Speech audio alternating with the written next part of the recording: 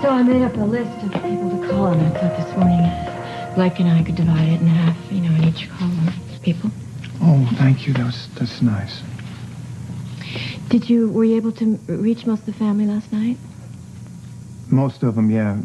Chelsea's on the plane now, I think. Good. Couldn't get a hold of Rick, though. Oh, Ed. You need him. I don't know. Maybe it's for the best, No, I don't know. What do you mean?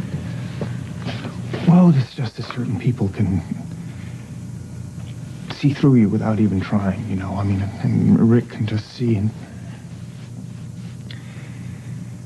he would take one look at me and he would know that if I hadn't done something so miserable and indefensible, Maureen would still... Wait a minute. We're not dealing with cause and effect here. On the other hand, I can't exactly say I had nothing to do with it, can I?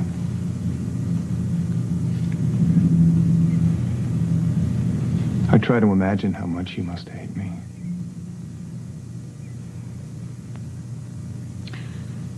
You and I have known each other a long time. A long time.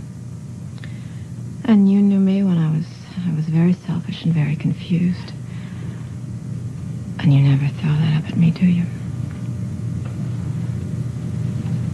But the difference is you never killed anyone. Ed. Ed, you didn't kill anyone.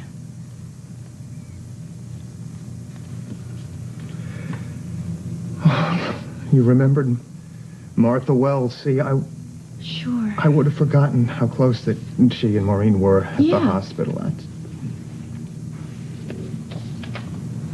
She doesn't live here anymore, though. She lives in Pennsylvania. Her daughter, however, lives here. Okay, I'll reach her. And I don't know how to get a hold of Bridget. I mean, she's on that class trip. Oh, well, what's the name of her professor? Do you remember? I don't know. Maureen knows. I don't know.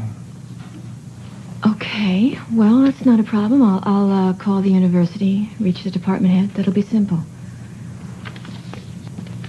Don't worry.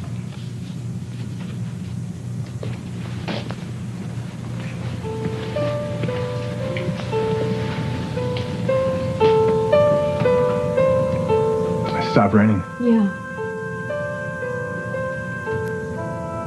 So she'd tell you about her dream? Huh? What dream? When I was up at the cabin, Maureen told me that she'd been having a lot of trouble sleeping well, and she'd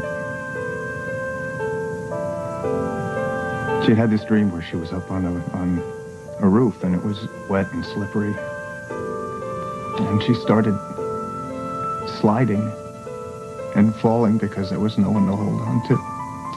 And I keep thinking about that damn car sliding on the road and going... Ed, I'm sorry, but just don't do this to yourself now. Just don't do it, okay?